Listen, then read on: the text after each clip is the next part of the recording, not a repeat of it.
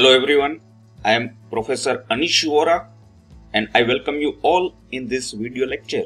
In this video lecture, we will study about induction heating, the principle of induction heating, advantage and application of induction heating. Let us start with induction heating. We know that induction heating is possible in case of metal. We use induction heating for different type of heating treatment like surface hardening, annealing, brazing, melting, etc. Let us study working principle of induction heating. We have our job which is to be heated, and we use one coil that is known as a work coil to wound around the load, or we call it charge, and we pass a high frequency AC supply to the coil. When we pass AC supply with very high frequency to the work coil, magnetic field is generated, and because of magnetic field, flux is generated, and because of the flux, EMF will induce in the load or the metal which is to be heated, and because of induced EMF, there will be an eddy current passes through the metal, and we use this eddy current loss to hit our job. Here we can easily understand the working principle.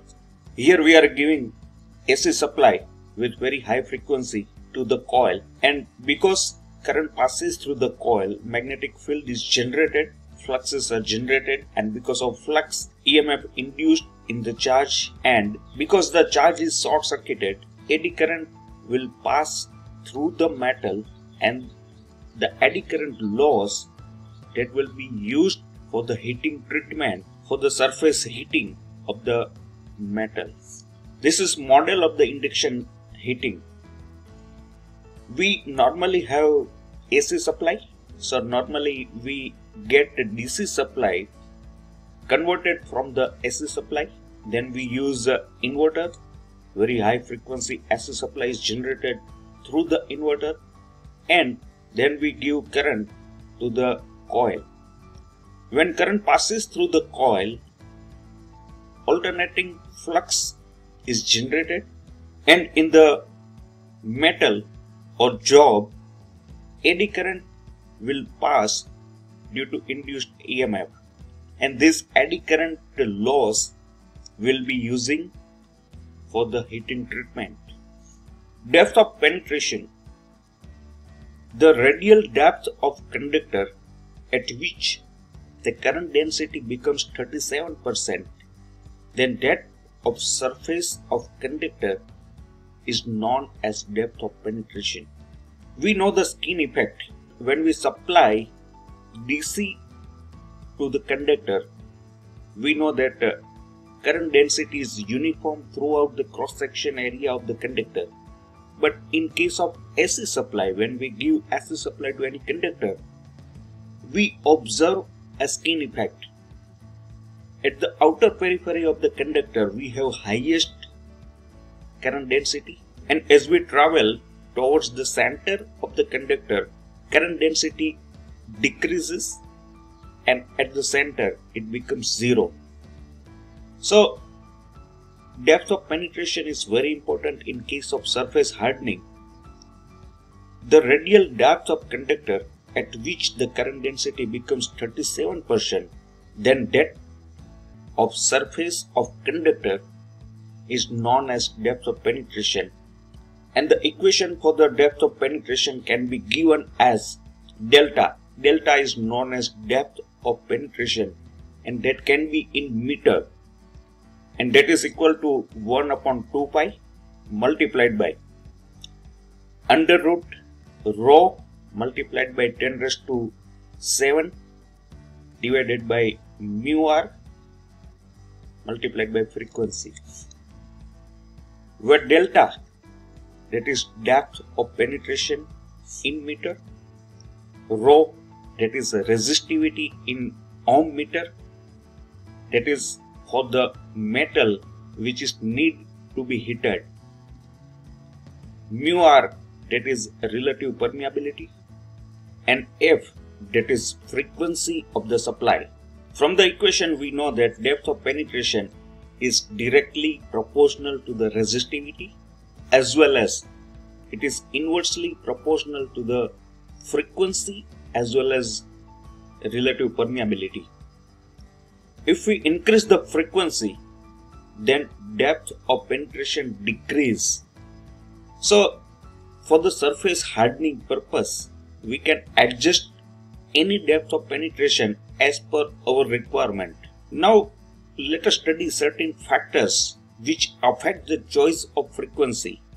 We know that depth of penetration is inversely proportional to the frequency. First factor, that is size of the object. Smaller size of the object, higher the frequency. We require high frequency for very small size of the object to be heated. Second factor, that is a relative permeability. Higher the relative permeability, lower the requirement of the frequency. Depth of penetration, smaller depth of penetration, higher frequency is required. Resistivity, higher the resistivity, lower the frequency. Thermal conductivity, higher the thermal conductivity, lower the depth of penetration, and higher the frequency is required. Application, we use high frequency induction heating for surface hardening, for deep hardening also. We use for tempering and annealing process, soldering and brazing, smelting process, welding, melting, forging. We use in various applications. We have certain advantage of induction heating. Induction heating is very simple, very fast and very clean process. At the same time, efficiency is very high, and to improve the efficiency of the induction heating process, the magnetic coupling between coil and charge must be very high. Accurate temperature control is possible in case of induction heating. Desired depth of penetration can be achieved. There is no requirement of the skilled worker to operate the equipment. Heat treatment of irregular shape is also possible.